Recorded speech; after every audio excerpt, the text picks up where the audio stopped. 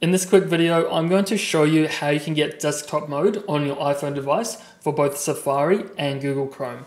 So let's just dive straight into the video, guys. Now, say for example, I'm in YouTube in Safari and I want to see the desktop version. All I have to do is just scroll until I see the bar.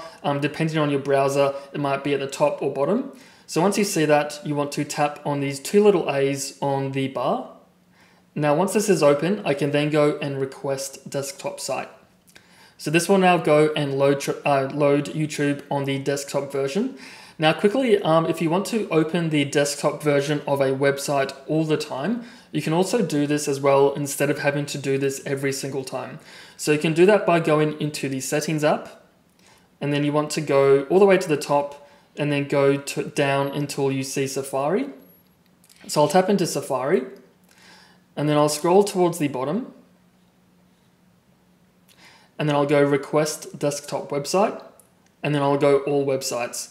So now whenever I go into Safari, say I want to go to Google, this will go and load the desktop version of the website. And then again, if I go to Facebook, it will load the desktop version of Facebook. So as for Google Chrome, unfortunately you cannot enable that setting so it's always on. For Google Chrome, you do actually have to go and turn on the desktop mode for each website you visit. So I'll go to Chrome. Again, I'm on YouTube. So for Chrome, it's a little bit different. Again, I kind of want to slide the browser until I see the bar. So once I see that, I just want to tap on the arrow icon there. Now, once I'm in here, I can then go to request desktop website.